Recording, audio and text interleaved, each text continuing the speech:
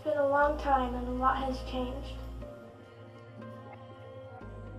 Daddy took something from the Guper Gearo corporation that he says belongs to the people. There was a big explosion. My days of dancing in the sunlight were over as we had to go into hiding.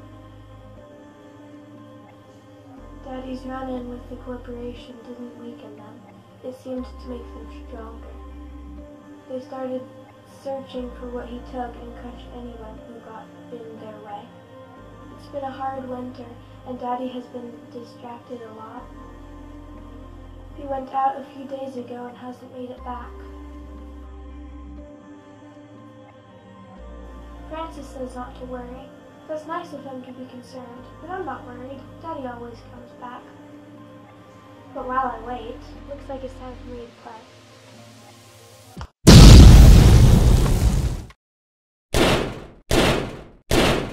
I guess that the world has